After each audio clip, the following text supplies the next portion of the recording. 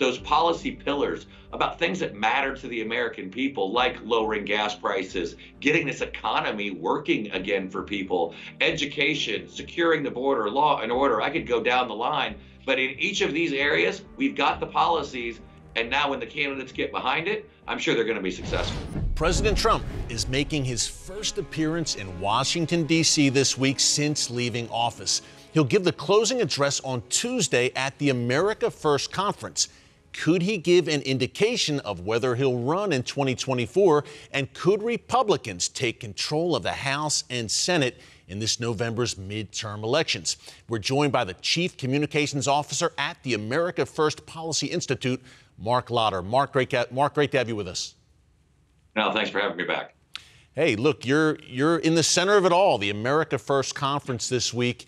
President Trump tomorrow night, I'm sure he'll have a lot to say. Again, his first appearance in D.C. since leaving office. Could we get an indication, Marc, of where he is leaning in 2024?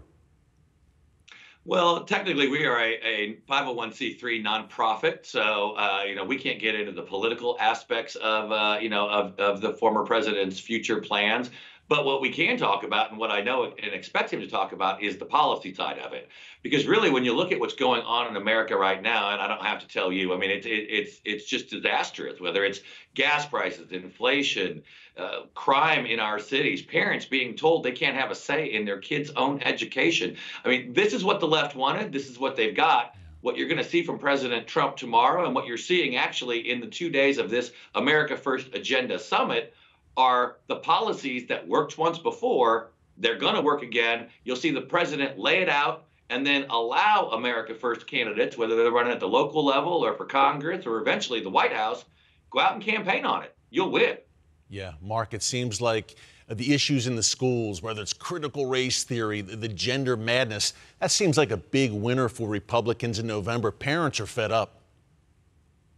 They really are. And, there have been a number of stories in the national press recently about how Democrats used to have a huge advantage over Republicans when the issue involved education. That has all but evaporated now. And it's because they have embraced this woke ideology. And I mean, who better to have control over a child's education than their own parents?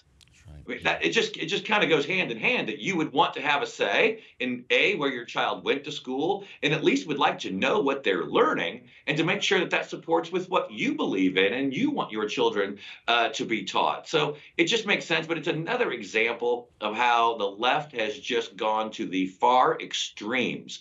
And what you're going to see through the America First Policy Summit, the president's remarks tomorrow afternoon, is a vision forward. It's those policy pillars about things that matter to the American people, like lowering gas prices, getting this economy working again for people, education, securing the border, law and order. I could go down the line, but in each of these areas, we've got the policies.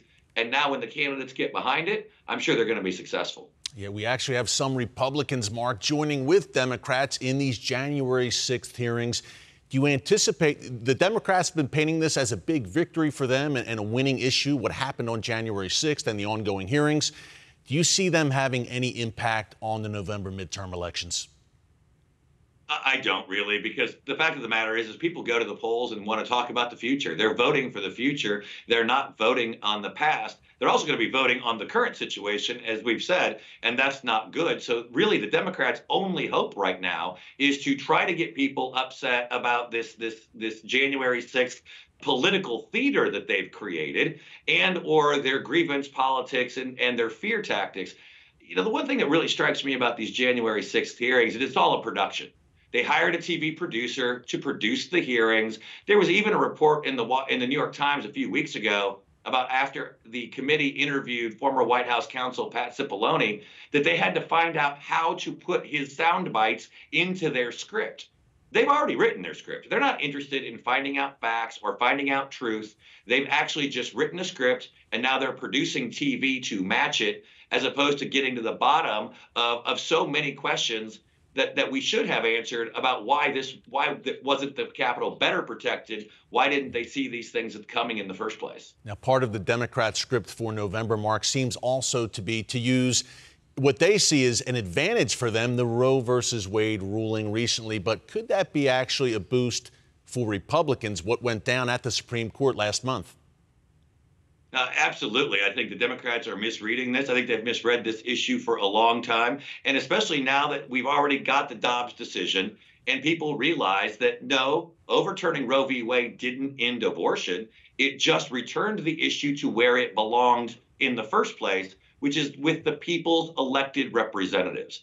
I mean, that was the fundamental flaw, besides the morality of it. But the fundamental flaw with Roe was that elected judges said, no, unelected judges said, we will make the law. And they took away the people's right to have their elected representatives do that. Now what you see is state lawmakers, state officials having a say in this again, and the people's voices being heard through their elected representatives. And the other way the Democrats are overreading this is when you look at what they actually support. Taxpayer-funded abortion up until the moment of birth. And that's just appalling to almost every American, that a baby that could be born healthy naturally tomorrow could be killed today. Mark, we've got about 45 seconds left. Last question. Look, you're a veteran of working in Republican circles. You're at the America First Policy Conference. In the run-up to November, how do you unite the Republican Party, different wings of the party? How do you unify everyone and bring them together? Well, I think we've got to remember what it means to be a Republican. And regardless of whether you are pro or anti the former president, you look at the policies that we're talking about here. Lower energy prices, tax cuts, strong economy, strong national defense, conservative judges. I mean, these are the things that Republicans have been campaigning on since the 1980s and Ronald Reagan. And if you can't get on board with these policies because you don't like the former president, then I doubt you were ever a Republican in the first place. Yeah.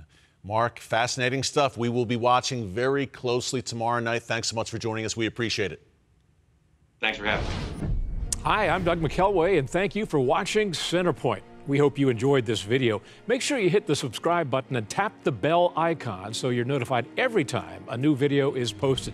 Leave a comment below and keep the conversation going by sharing this video with a friend who needs to see it. Thanks for watching. We'll see you back here tomorrow.